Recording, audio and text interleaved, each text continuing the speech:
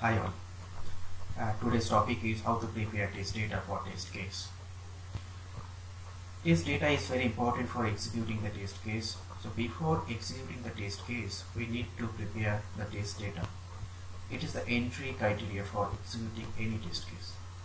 We have to prepare the test data in such a way that it will cover 100% test coverage. Let's start how to prepare test data for test case. So this is the template where I have prepared the test data for test cases. So before preparing the test data, I will show you the template of test case. So this is my template for test case. Here I have created two test case. One is for verify that user is not able to log in with invalid username and invalid password. This is one test case. Another test case is verify that user is able to log in with valid user ID and valid password.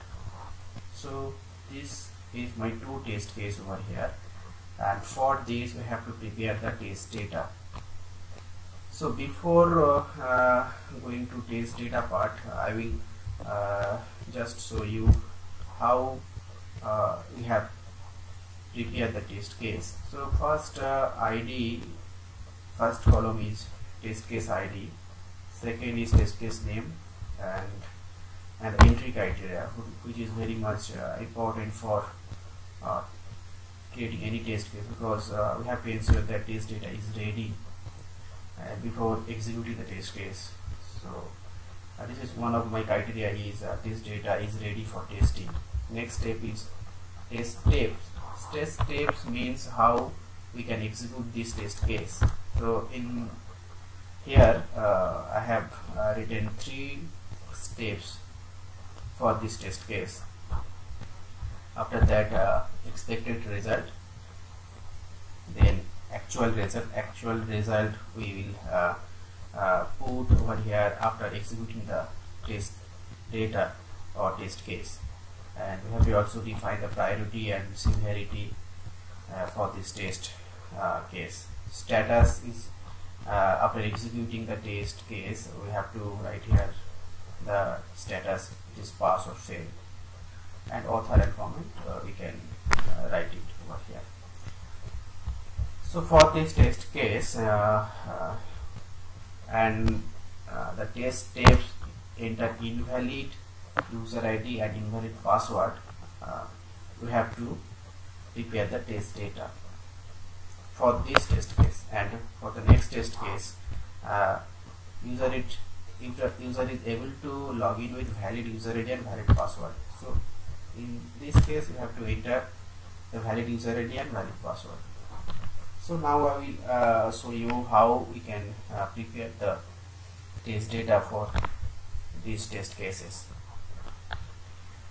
So next sheet, test data part. Here this is the standard template for creating the test data, and first column is test case ID, second is test data ID, and third column is the user input part.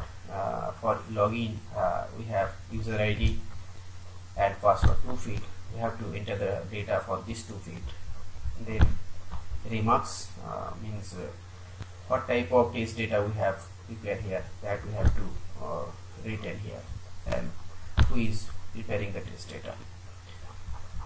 So for test case ID 1.1.1 means this test case we have to prepare the test data over here, and test data ID is 1.1.1.1 means this is the first test data, and then 1.1.1.2 means second test data, and this is 1.1.2 means this test case.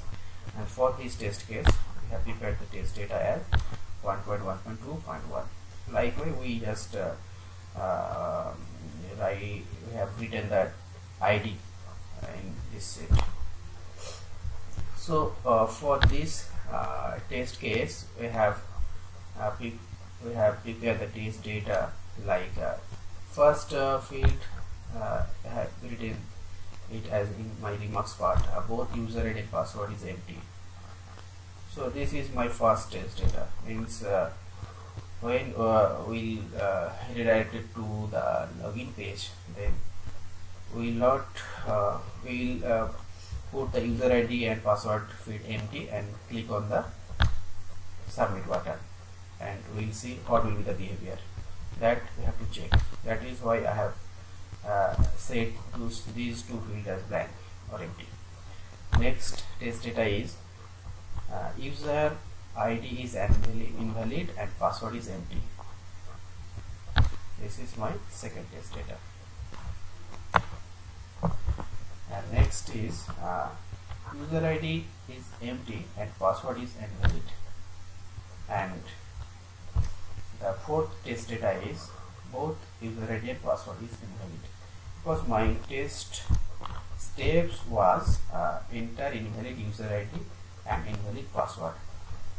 So I have prepared these test data for test case 1.1.1, and we have to enter these data for this test step. For test case number 2, we have prepared the test data as 1.1.2.1, and user ID, password both are valid. So I have written correct user ID and correct password, and we have to enter it for this test steps, and we'll check the behavior.